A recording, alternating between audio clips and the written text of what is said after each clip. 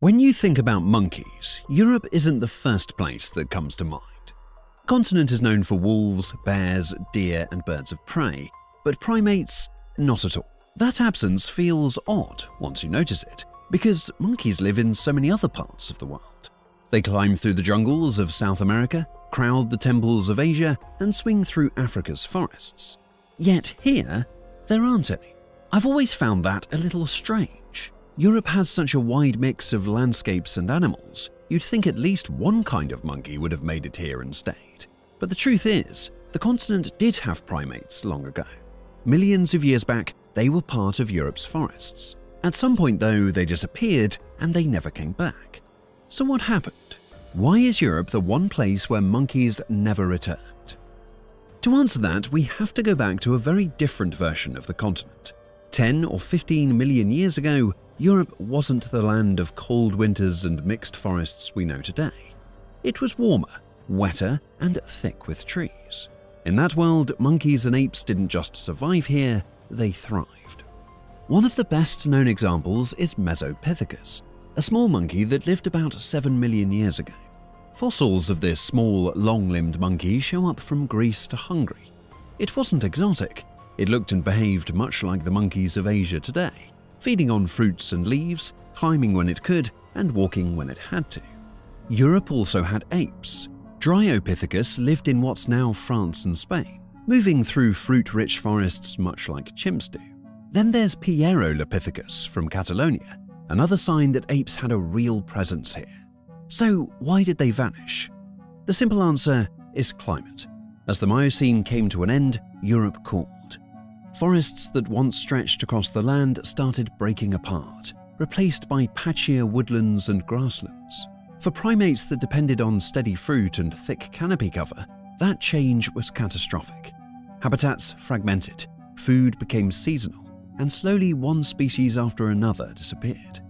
By about 7 million years ago, Europe's primates were gone. Even if monkeys had the chance to come back, Europe isn't exactly friendly territory for them anymore.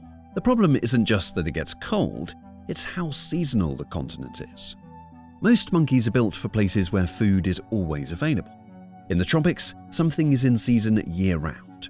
Fruits, leaves, flowers, insects. There's always something to eat. Europe doesn't work like that. Here, winters strip the trees bare, fruits vanish, and the landscape goes quiet for months. For an animal that depends on a steady supply of fresh food, that's a deal breaker. Think about it this way. Deer can tough it out by browsing twigs and bark. Wild boar dig up roots, squirrels hoard nuts, and bears can just sleep through the worst of it.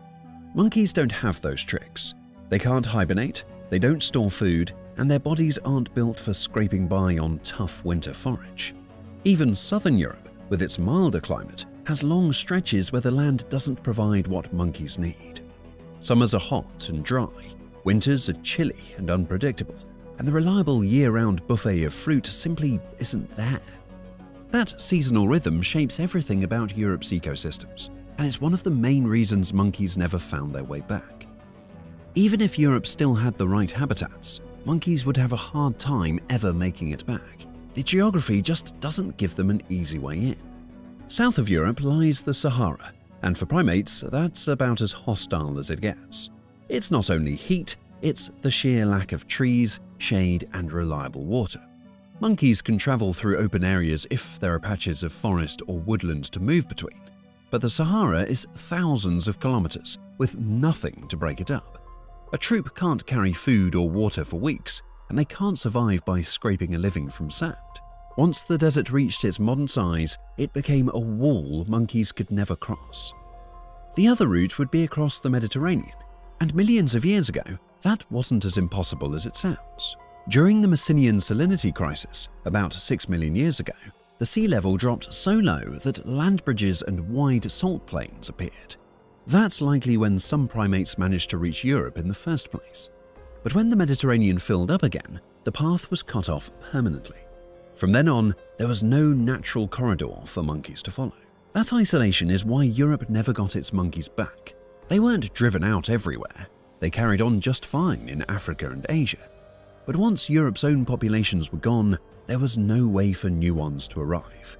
The barriers were too wide, too harsh, and too permanent.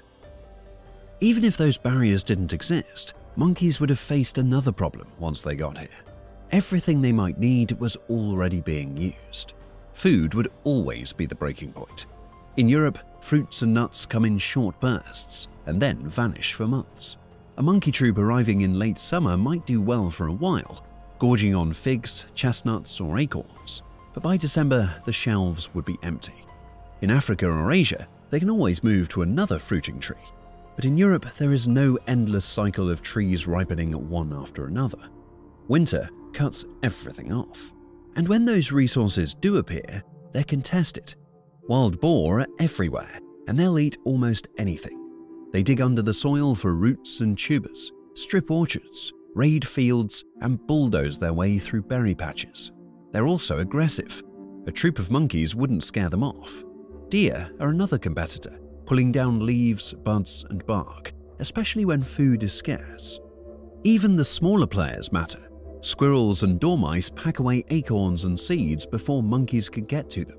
It's not just about what's available, it's about who gets there first. And in Europe, the resident species have already perfected that timing. Predators add a constant risk. Wolves are the most obvious threat. They can travel long distances, surround prey, and wear it down. A group of monkeys moving on the ground, and they'd have to because Europe doesn't have endless continuous canopy, would be at serious risk. Lynx, though solitary, are stealth hunters. They wait for the right moment, pouncing on animals that never even know they're being watched. A distracted monkey on the edge of a group would be an easy target. Then there are the golden eagles. In mountainous parts of Spain, the Alps, or the Balkans, they could take juveniles straight out of the trees. Even smaller raptors would keep the pressure high. And while bears don't specialize in hunting primates, they're opportunistic. A young monkey in the wrong place could end up on the menu. If you try to map out where monkeys might hold on, southern Europe stands out.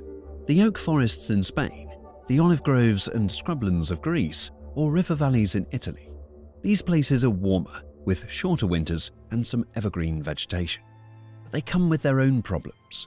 Summers can be brutally dry, so food disappears at the other end of the year too. Mediterranean oaks produce acorns, those vanish quickly to boar and deer. Figs and olives are seasonal bursts, not a steady supply. Even in the best case, monkeys here would always be on the edge, full bellies for a few months, hunger the rest of the time. Further north, survival would be even harder. Central European forests lose almost everything in winter. By November, leaves are gone, fruit is gone, insects are scarce. Snow covers the ground, and the only animals that cope are the ones adapted to scraping through bark, digging under frozen soil, or hibernating. Monkeys don't have those tools. Even if they tried, they'd be losing weight fast just waiting for spring. The only real seasonal workaround would be raiding humans. Crops, orchards, vineyards. All of it would be tempting. And that brings another layer of conflict, because animals that consistently raid food from people rarely survive long in Europe's landscapes. If there's one spot in Europe where you can see monkeys today, it's Gibraltar. At the very southern edge of Spain, on that rocky peninsula that juts into the sea, lives a colony of Barbary macaques. They're hard to miss, scrambling up the cliffs, jumping on cars, or pulling snacks out of tourists' backpacks. For many visitors, they feel completely out of place, almost like someone pasted a bit of North Africa onto Europe. The truth is, that's not far off. These macaques aren't truly native to Europe. Their natural range is across the Mediterranean in Morocco and Algeria. At some point, people must have brought them here. Nobody's exactly sure when. Some blame the Moors during their centuries of rule in Spain. Others say the Romans might have done it even earlier. And there are legends that link them to even older times. But what is clear is that they didn't just wander into Gibraltar on their own. What makes them even more unusual is how much help they get to survive. They live in a Mediterranean climate that suits them fairly well, but food can run short. That's where people step in. The macaques are fed regularly to keep their numbers stable. Without that, there's a real chance the colony would shrink or disappear. Instead, they've become a symbol of Gibraltar, woven into its identity, almost like mascots. It's an odd arrangement, You've got wild monkeys, but they're also carefully managed and heavily dependent on people. They're Europe's only free-living monkeys, yet they don't really represent what European wildlife is.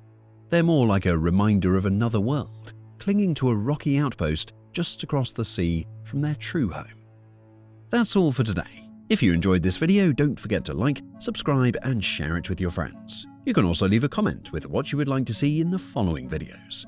Thanks for watching, and see you next time.